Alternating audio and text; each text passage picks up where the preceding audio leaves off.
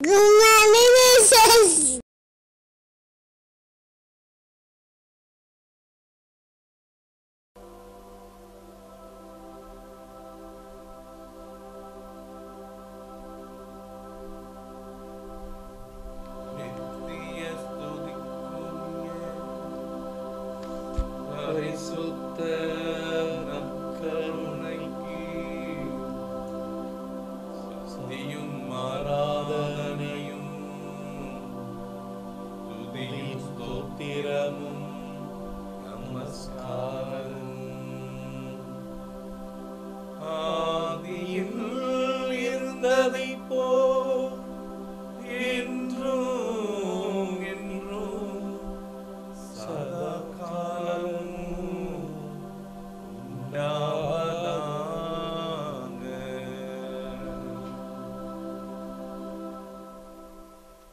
இந்த நாள் ஆண்டவர் தந்திருக்கிற ஆசீர்வாதத்துக்குரிய நாள். தவக்காலம். திருத்தந்தை பிரான்சிஸ் சொல்வது போன்று திரு அவை முழுவதும் மறுமலர்ச்சி பெறக்கூடிய காலம் தவக்காலம். தனி மனிதரும் குழுமங்களும் மறுமலர்ச்சி பெறக்கூடிய காலம் இந்த தவக்காலம். அனைத்திற்கும் மேலாக அருள் நிறை காலம் இந்த தவக்காலம். விவிலியமும் திருவையும் தவக்காலத்திலே ஜெபம், பாவ பரிகாரம், நோன்பு, ஈகை செய்ய நமக்கு கற்பிக்கிறது என்று சொல்வார். அன்புக்குரியவர்களே, இது இந்த நாளில் இந்த புனிதமான காலத்துக்காக நாம் நன்றி சொல்வோம். திருப்பாடல் 1:1 ஆண்டவர் மீது நம்பிக்கை கொண்டவரே பேறு பெற்றவர். கடவுள் மீது நம்பிக்கை கொண்டவரே பேறு பெற்றவர். இந்த நேரத்தில் நான் ஒரு பேறு பெற்ற ஆசீர்வாதத்துக்குரிய ஒரு வாழ்வு நான் வாழணும்னா, கடவுள் மீது அசைக்க முடியாத நம்பிக்கை வச்சு நம்ம வாழ்ந்தோம்னா நாம் ஒரு பேறு பெற்ற ஒரு வாழ்க்கை வாழ்வோம். குறிப்பா இந்த தவ காலத்துல பேறு பெற்ற ஒரு வாழ்க்கை நாம் நிச்சயமா வாழ முடியும். இது இந்த நாளுக்காக நன்றி சொல்வோம். இந்த புனிதமான காலத்துக்காக நன்றி சொல்வோம். இந்த புனிதமான பரிசுத்தமான இந்த காலத்துல நம் ஆண்டவரோடு இன்னும் நெருக்கமா வர இருக்கிறோம். அதிகமா இறைவார்த்தையை நாம் படிக்க இருக்கிறோம். வழிபாட்டில் நாம் பங்கேற்க இருக்கிறோம். இறைவன் தந்திருக்கிற இந்த நாட்களுக்காக உருக்கமாக நன்றி சொல்வோம்.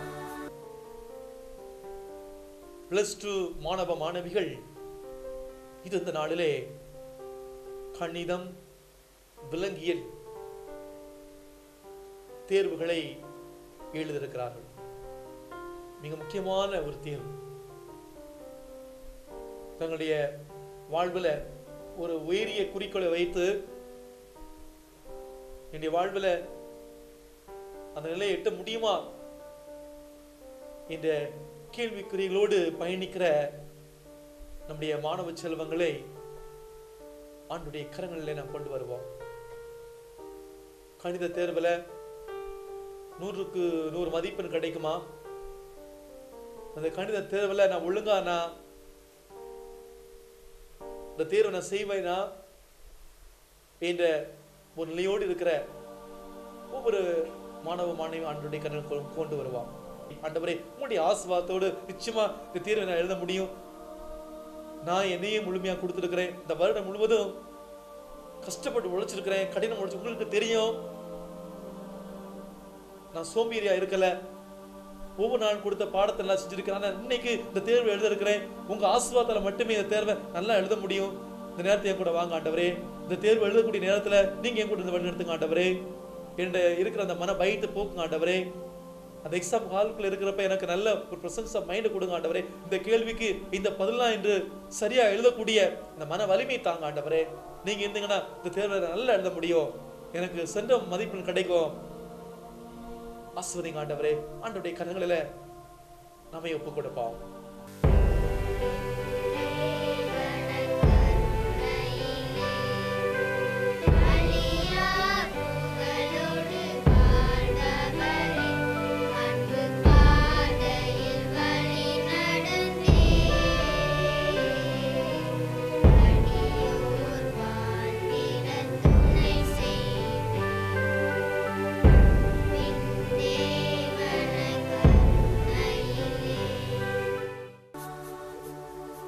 இணைச்சட்ட நூல் 30ஆம் அதிகாரம் 15 முதல் 20 உள்ள இறைவார்த்தையிலே மோசே மக்களை பார்த்து கூறியது, இதோ பார், வாழ்வையும் நன்மையும் சாவையும் தீமையும் என்று நான் உனக்கு முன்பாக வைத்துள்ளேன். அது இதுதான், இன்று நான் உனக்கு கட்டளையிடுகிறேன், உன் கடவுளாகிய ஆண்டவர் மீது அன்பு பாராட்டு, அவரை பின்பற்றி அவரது வழியிலே நட, அவரது கட்டளைகளையும் நியமங்களையும் முறைமைகளையும் கடைபிடி, அப்போது நீ வாழ்வாய், நீ பலுகுவாய். நீ உடமையாக கொள்ளப் போகும் நாட்டிலே உன் கடவுளாகிய ஆண்டவர் உனக்கு ஆசி வழங்குவார். ஆனால் உனது உள்ளம் விலகிச் சென்று நீ செவிகொடாமல் கெட்டலேன்று வேற்று தெய்வங்களை வணங்கி அவற்றுக்கு பணிவிடை புரிந்தால், இன்று நான் உனக்கு அறிக்கையிட்டு கூறுகிறேன், நீ நிச்சயம் அழிந்து போவாய். நீ உரிமையாக்கிக் கொள்ளுமாறு யோர்தானை கடந்து சென்றடையும் பூமியில் உன் வாழ்நாள் நீடித்திருக்காது. உன்மேல் இன்று நான் விண்ணையும் மண்ணையும் சான்றாக அழைத்து வாழ்வையும் சாவையும் ஆசியையும் சாபத்தையும் உன் முன் வைக்கிறேன். நீயும் உன்னுடைய வழித்தோன்றல்களும் வாழும் பொருட்டு வாழ்வையே தேர்ந்து கொள். உன் கடவுளாகிய ஆண்டவர் மீது அன்பு பாராட்டு, அவருடைய குரலுக்கு செவி கொடு, அவரையே பற்றிக்கொள். ஏனெனில் அவரே உன்னுடைய வாழ்வு, அவரே உன் நீடிய வாழ்வு. ஆதலால் ஆபிரகாம், ஈசாக்கு, யாக்கோபு என்னும் உன்னுடைய மூதாதையருக்கு கொடுப்பதாக ஆண்டவர் ஆணையிட்டு கூறிய நாட்டிலே நீ குடியேறுவாய். அன்புக்குரியவளே, தவ காலத்தில் இறைவன் நம் ஒவ்வொருவரையும் தேர்ந்தெடுக்க அழைப்பு விடுக்கிறார். மனித சுதந்திரத்தை இறைவன் மதிக்கிறார்.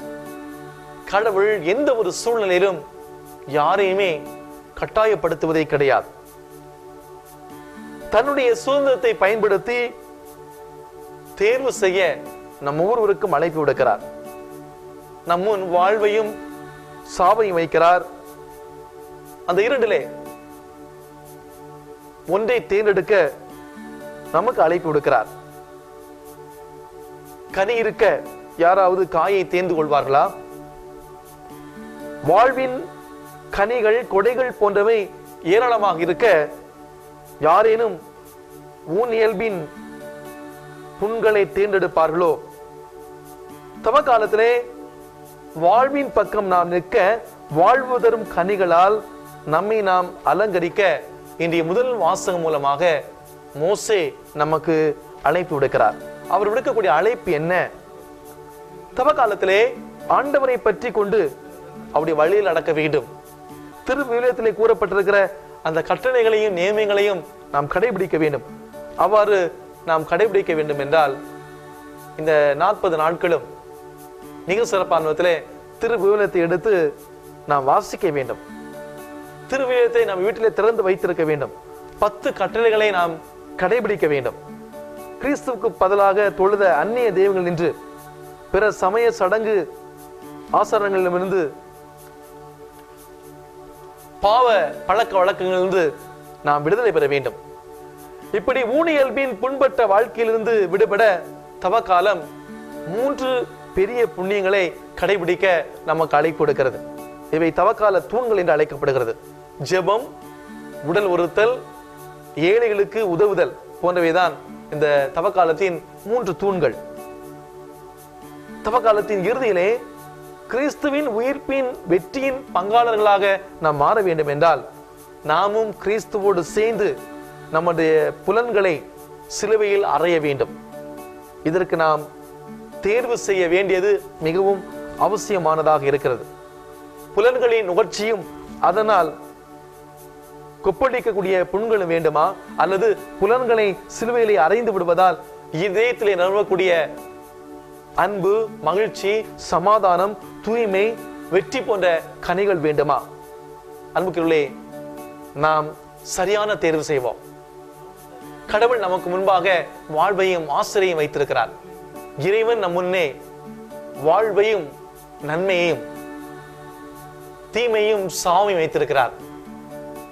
வாழ்வையும் நன்மையும் நாம் தேர்ந்தெடுக்க போகிறோமா, அல்லது தீமையும் சாவையும் நாம் தேர்ந்தெடுக்க போகிறோமா?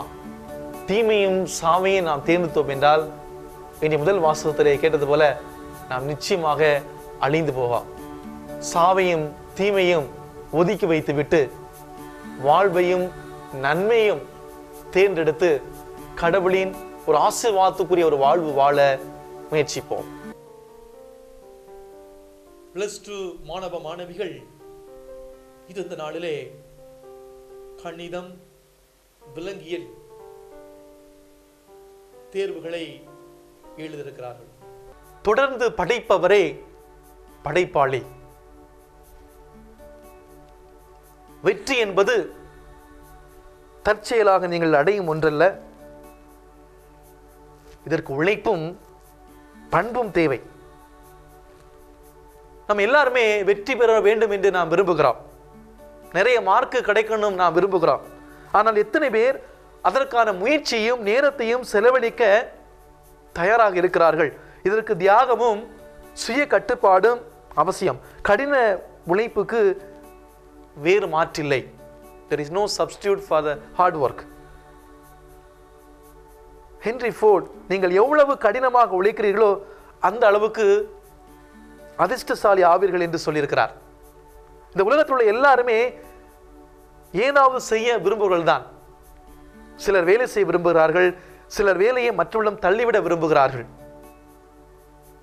இதைத்தான் ஹாலிடே என்பவர் சொல்வார், நான் அரை நாள் உழைக்க விரும்புகிறேன், அது முதல் 12 மணி நேரமா அல்லது இரண்டாவது 12 மணி நேரமா என்பதை பற்றி எனக்கு கவலை இல்லை. ஒரு அகராதியின் மேல் வெறுமனே உட்கார்வது மூலமாக மட்டும் ஒருவன் சொற்களை எழுத கற்றுக்கொள்ள முடியாது. அதுபோல கடின உழைப்பினால் ஒருவன் எதையும் செய்யக்கூடிய திறனையும் வளர்த்து கொள்ள முடியும். திறமைசாலிகள் ஒரு வேலையை செய்கிற பொழுது அது மிக எளிதாக தோன்றும். ஏனென்றால் அவர்கள் அந்த வேலையின் அடிப்படைகளை நன்கு கற்று தேர்ந்திருக்கிறார்கள். இதைத்தான் மைக்கேல் ஆஞ்சலோ மிக அழகாக சொல்லுவார், என் திறமை அடைய நான் எவ்வளவு கஷ்டப்பட்டு உழைத்தேன் என்பதை மக்கள் அறிந்தால் இதெல்லாம் ஒரு அதிசயமாகவே தோன்றாது. +2 கணிதம் மற்றும் உயிரியல் தேர்வை எழுதியிருக்கிற மாணவ செல்வங்களே, ஒரு ஆண்டாக உங்களுடைய வகுப்புகளிலே பல தேர்வுகள் எழுதி கடினமாக நீங்கள் படித்திருக்கிறீர்கள். இந்த நாளிலே இந்த தேர்வுகளை நீங்கள் எழுதுகிற பொழுது நீங்கள் கவலைப்பட தேவையில்லை. ஏனென்றால் உங்களுடைய கடின உழைப்பை ஆண்டவர் ஆசீர்வதிக்கிறார். தொடர்ந்து விடாமுயற்சியோடு படித்திருக்கிறீர்கள். தைரியத்தோடு இந்த தேர்வை சந்தியுங்கள். தேர்வு அறையிலே நீங்கள் அமருகிற பொழுது டென்ஷன் தேவையில்லை. காமா உட்கார்ந்து அந்த கேள்விக்கான பதிலை டென்ஷன் இல்லாம சரியா எழுத முயற்சியுங்கள். இந்த தேர்வை நிதானத்தோடு கையாளுங்கள். பதட்டம் தேவையில்லை, டென்ஷன் தேவையில்லை, பயப்பட வேண்டாம். உங்களிடம் திறமை இருக்கிறது, தன்னம்பிக்கை இருக்கிறது. இந்த திறமை போதும், தன்னம்பிக்கை போதும் புதியவை படைக்க. பதட்டம் வேண்டாம், பயம் வேண்டாம். தான் எண்ணியதை எண்ணியவாறு பெறுபவர் யார் என்றால் தான் எண்ணிய செயலை உறுதியோடு திண்ணமாக நடத்தி செல்பவர்களே.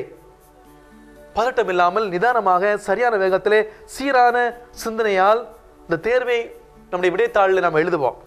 அது அழகை தரும். உங்களுடைய விடைத்தாளுக்கு மெருகூட்டும்.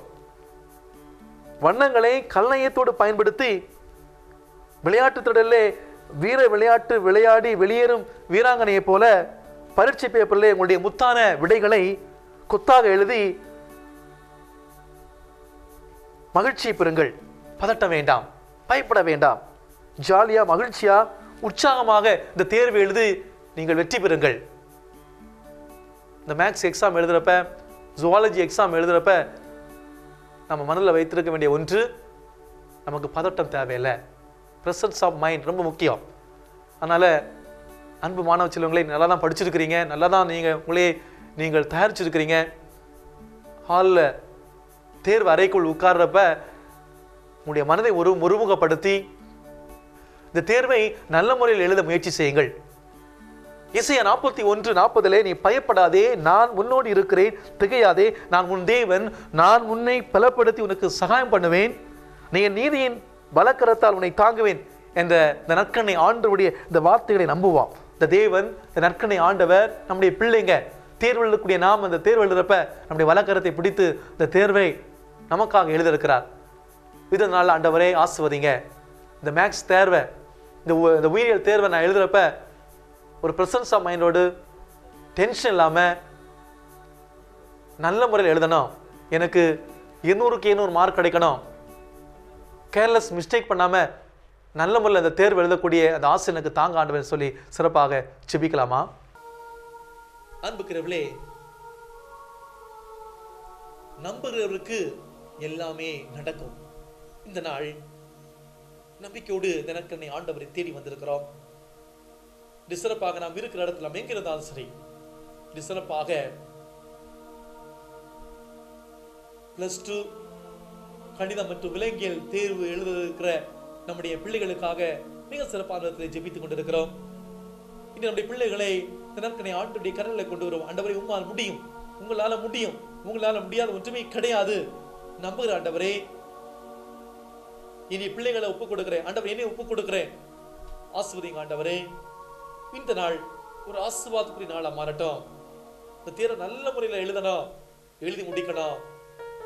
என்னை ஆசீர்வதிங்க ஆண்டவரே. கணித தேர்வு எழுதவே கடினமாகுதே, கடவுளே கண் திறந்து கருணை காட்டுமே.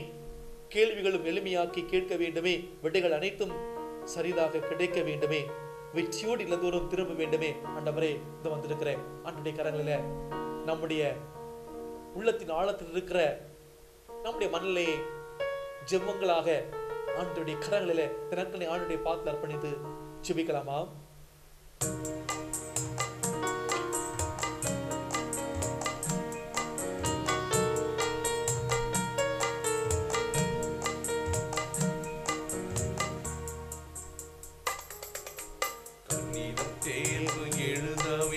கடினமாகுமே, கடவுளே கண் திறந்து கருணை காட்டுமே.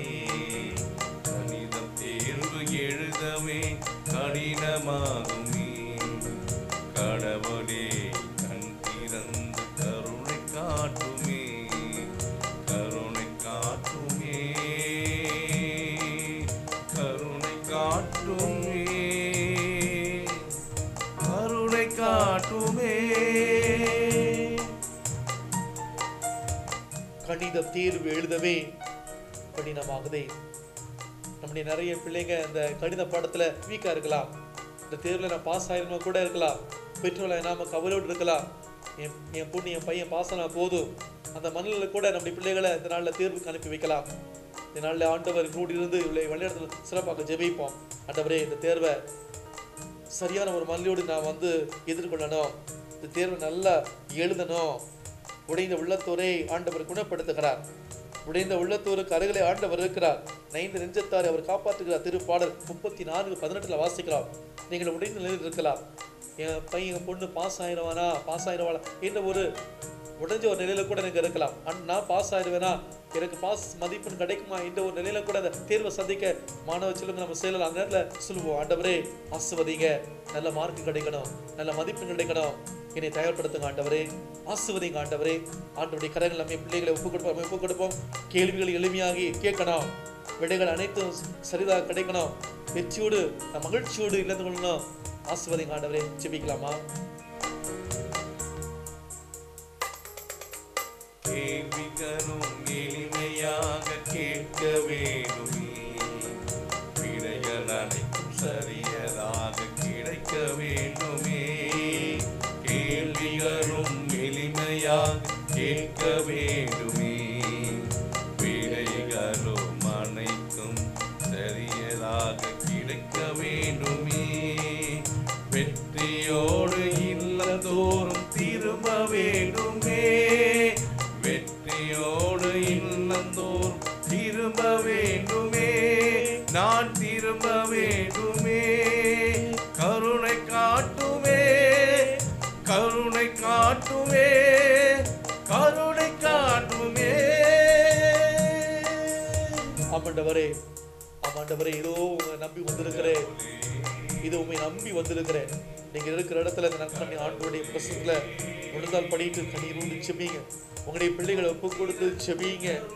ஆண்டவரே, நான் எழுதுகிற அந்த கண்ணின விலங்கிய இந்த தேர்வை இது உடைய பார்த்து ஒப்பு கொடுக்கிற நல்ல மார்க் கிடைக்கணும், நல்ல மதிப்பெண் கிடைக்கணும். ஆண்டவரே, என்னுடைய எதிர்கால ஃபியூச்சருக்காக என்னையே தயார் செய்கிற நாள் இந்த தேர்வை நல்லா எழுதணும், நல்ல மார்க் கிடைக்கணும். ஆசிரியர் ஆண்டவரே, மன பயத்தை போக்கு ஆண்டவரே, ஞாபக சக்தி தாங்க ஆண்டவரே, அறிவை தாங்க ஆண்டவரே, புத்தி கூர்மை தாங்க ஆண்டவரே, ஞானத்தால நிரப்பு ஆண்டவரே, இந்த தேர்வு நல்லா எழுதணும். ஆசிர்வதிங்க ஆண்டவரே, என்னை கைவிட்றாதீங்க. சாட்சி உள்ள மகனா மகளா மாறுவேன், சாட்சி உள்ள மகனா மகளா உங்களுடைய பிரசனத்தை ஒவ்வொரு நாள் வாழ்வு. ஆசிர்வதிங்க ஆண்டவரே. இது நற்கண்ணி ஆண்டவர் நம்ம ஒவ்வொருவரையும் ஆசிர்வதிக்க வருகிறார். தலை தாழ்த்தி ஆண்டவருடைய சிறப்பு ஆசிரை பெற்றுக்கொள்வோம்.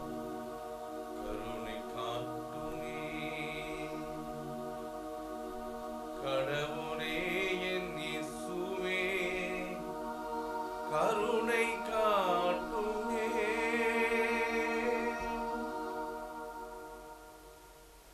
அருள் திரு தேவ தேவன் போற்றி, அவர் தம் திருநாமம் போற்றி, அவர் மகன் இயேசு கிறிஸ்து போற்றி, அவர் தம் திரு அன்பே போற்றி, அருள் நிறை தூய ஆவி போற்றி, அவர் தம் திரு ஞானம் போற்றி.